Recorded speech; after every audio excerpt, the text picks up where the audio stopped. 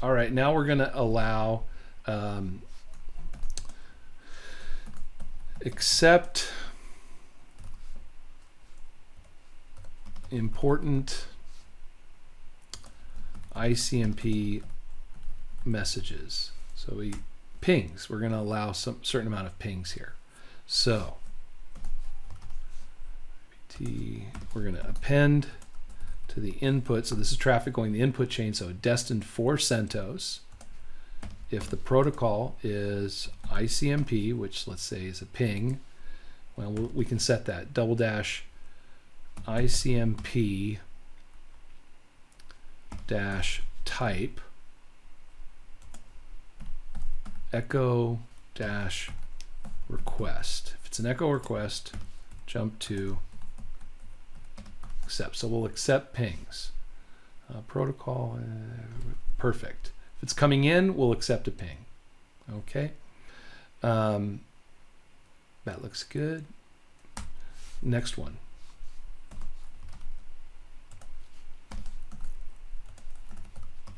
Coming input chain, so destined for CentOS, the protocol ICMP -- ICMP -type, let's say time exceeded messages. Whoops, got to spell it correctly. Time exceeded. Whoops, no, that's not 2 D's, it's 2 E's. Time exceeded. Jump to accept. And then IPT-A input chain protocol ICMP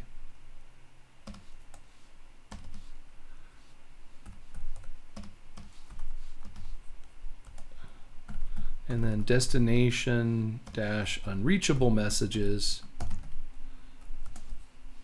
jump to accept. So destination unreachable messages will be allowed, time exceeded messages, echo requests, all of those will be allowed. Then by default, here goes, by default, reject connection attempts not initiated from inside the LAN. So that's what this rule would look like. IPT, variable IPT for iptables. Append this rule. Input chain, so connections coming from outside. So let's say the protocol is TCP, and let's say they send us a SYN packet, synchronization segment, for initial request, SYN packet to set up a TCP three-way handshake, jump to drop. So there's our first drop. All right, then we're gonna, in the next step, we're gonna set up a Squid proxy server, a web filter. So send LAN requests to Squid. Send LAN requests to Squid. Okay. Now, at first, we're going to comment this line out. Okay, I'm going to comment this line out because we don't have Squid running yet, but we will. So when we have Squid running, we'll need to uncomment this. So that's important. Once again, notice I've put the hash in front of this, so it's not going to be effective until we get rid of that. And we're only going to get rid of it when we're ready.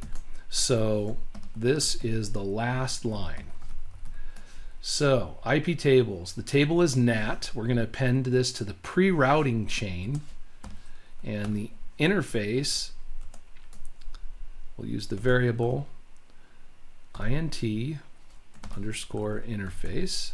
So on our interior interface, if the protocol is TCP and traffic coming from the inside of the network, with destination port, D port, /D port 80. So traffic on port 80, jump to DNAT, destination NAT, and that is DNAT it /2 172.16.1.1, basically to ourselves on port 3128. So that's what this does. It's going to take traffic incoming on the interior interface. So let's say coming from Mint or some other device that we have on our LAN on the protocol TCP destination port 80. We're going to jump to DNAT it to ourselves to CentOS on port 3128. And that would send traffic effectively to Squid if we have Squid. So send LAN request to Squid, but uncomment the line below when you are ready to run Squid. So there we go. Looks good. So anyway, that is the rules here. Those are the rules. Those are sample firewall rules. So here we go. I just need to save this script. Control X, Y, and enter to save it in CentOS. And now that we have that done, I'll do a clear command here to clear. All right, now what we can do is we could say, well, ls. There's our firewall script. Beautiful.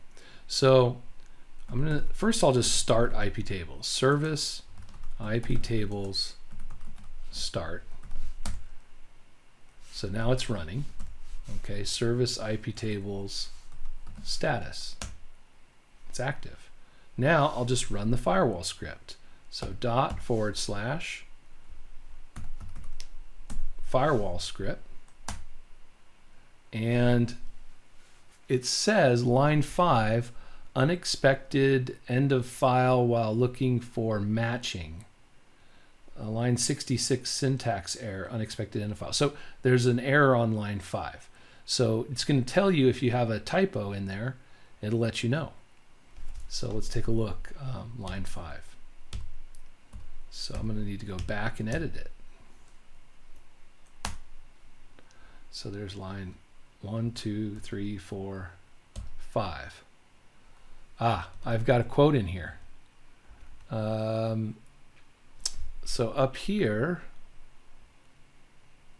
when we set up the variables, I put I put the path to iptables in quotes, but when I typed it in, I forgot to put a quote at the end, so that's an error.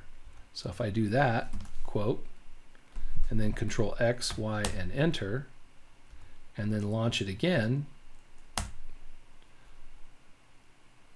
all right, it says iptables couldn't load target except with 3 C's. Okay, so there's another error in there.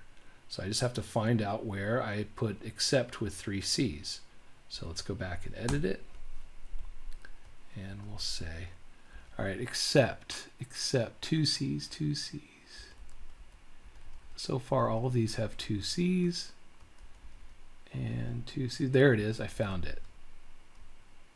It tells you what the error is. 3 C's. No good. Control X, Y, and enter to accept, and then try to rerun it again.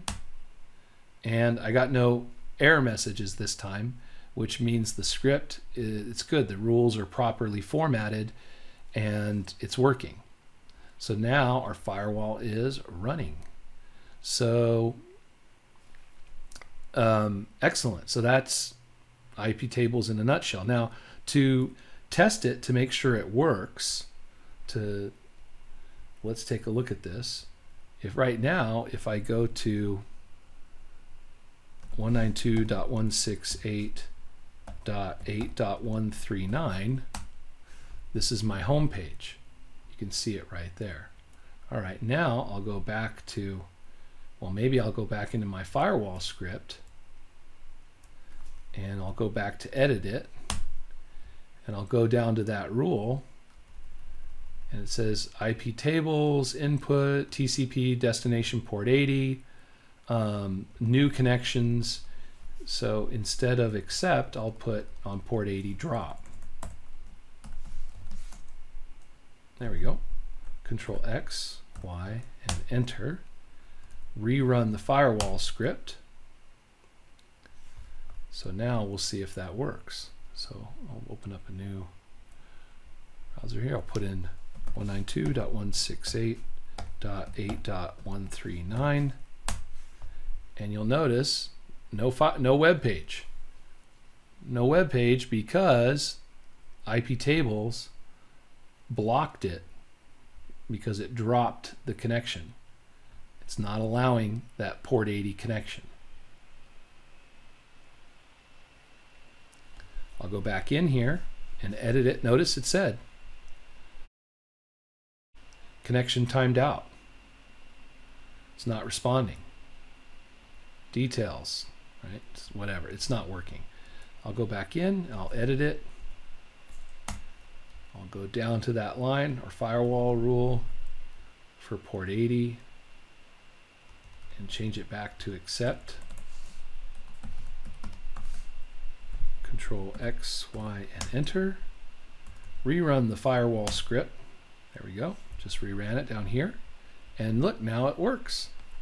So there's a quick iptables firewall script lesson. And in the next video, we're going to set up a Squid proxy server. And Squid Guard basically set up a blacklist of sites that are websites that are not allowed. And we're going to send traffic to CentOS is going to intercept traffic on port 80.